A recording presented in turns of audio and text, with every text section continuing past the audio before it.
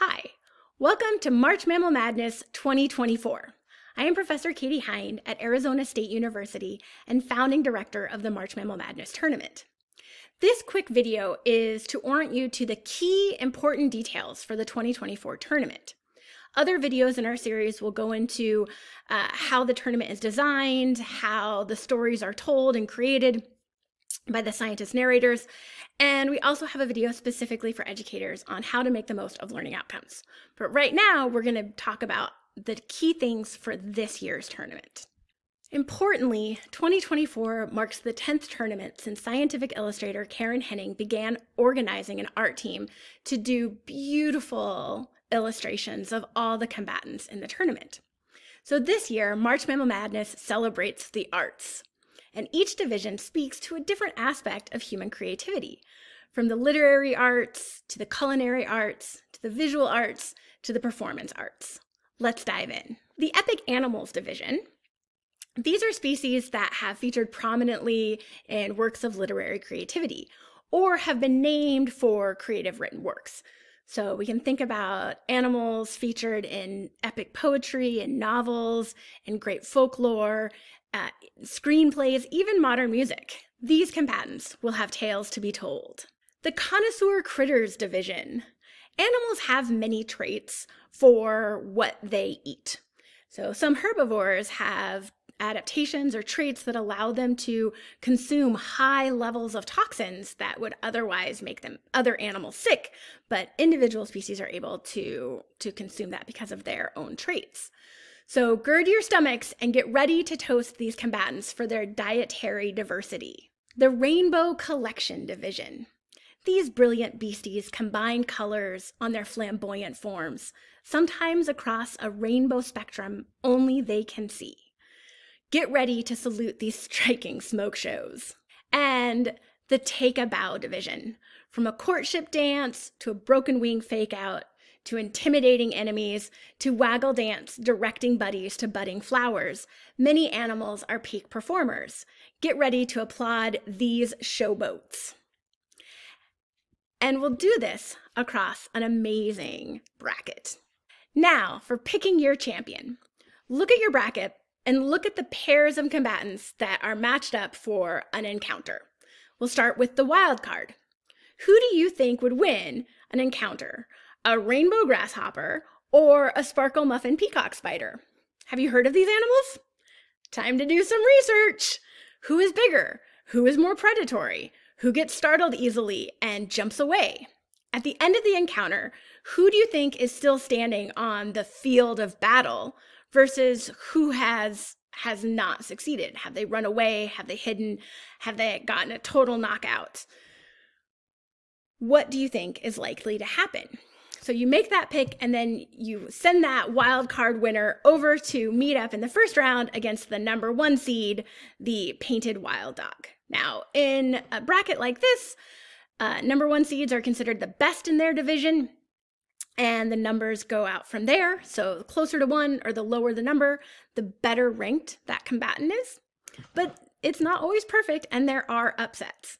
So as you go through, think about, okay, whoever you had win the wild card, do you think that they will beat the painted wild dog, or do you think they'll be defeated by the painted wild dog?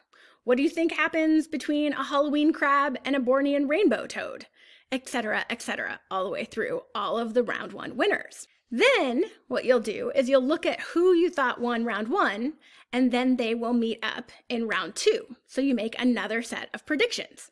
So let's say you thought that the wild dog would indeed beat the wild card winner. And let's say you thought that the pigeon would win its battle. So now the wild dog and the pigeon are going to have an encounter. Who do you think wins? Now, there's some really, really important things to keep in mind in making your predictions about the bracket.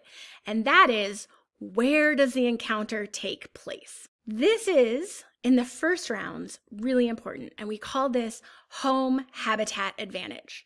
In the first 3 rounds of the tournament, the better seeded combatant, the lower the seed, the closer to 1, the better it's ranked, gets home habitat advantage. The encounter will take place on their home court.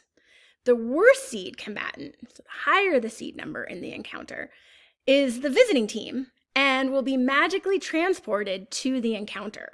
So will this new habitat be a challenge? What happens if a tropical rainforest animal is all of a sudden transported to like an ice shelf? How will it do? And it depends on all of the species. So think about how habitat is important for an animal's behavior and their physical health. Will it get cold? Will it be able to breathe? Does it have the ability to swim? These are things to think about in the first 3 rounds of matchup. Who gets home habitat advantage? When we get to round 4, things will change. Starting in the elite trait, the habitat becomes randomized. So in 2024, the random habitats for the elite trait, the final roar, and the championship battles are a tidal glacier, where a glacier meets the ocean, the pelagic realm, or the open ocean, the peatland, which is a very kind of special sort of habitat, and the woodland savanna. Now, you only find out where the battle's taking place when the battle encounter happens in the tournament. So you have to make predictions, and you can either decide to hope that your preferred species get a habitat that's good for them, or you can hedge your guesses and pick species that are going to do well in the most different kinds of habitats. This is something to consider as you are estimating your probabilities and outcomes. You know, do you go for the hope for luck, or do you think about species that have general adaptations for lots of habitats? For long-term players of this tournament, you know that we have live announced the play-by-plays of the encounters on the social media platform Twitter. And 2024 is going to be the last year we do that. But that social media platform has really changed lately. The local ecosystem is a more hostile terrain than it once was. And so what we're going to do is make sure that there are really rich resources about the tournament encounters on the ASU LibGuide, so that people do not have to use any particular social media platform to find out what happens in the science underlying the encounter outcomes. So you can check out the play-by-play transcript PDFs, and we're also going to have some really nice read all about it that go into the details of the encounter. Of course, MC Marmot Rodent Roundtable is going to keep on rocking the recaps.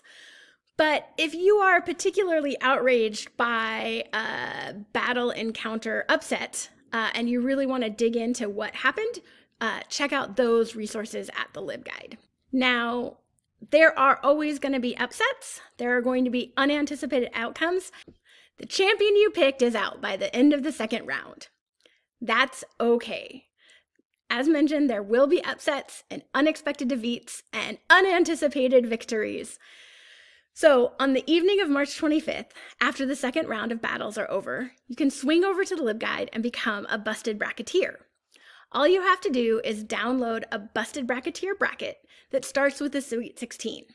And you can make new predictions of the combatants that are still in it to win it based on what you've learned from the first 2 rounds of the tournament about the combatants and how the tournament works. And you can keep on cheering for your new chosen champion in the later rounds.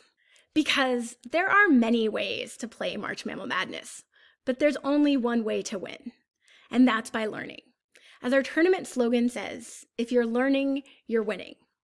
Explore the many animals, the couple plants, and the one fun guy as scientists weave science into story and the combatants go on a journey of action and glory in 2024.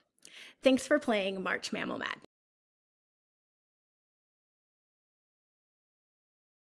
Have you heard of these animals? Time to do some research. All right, we're going to start this one over.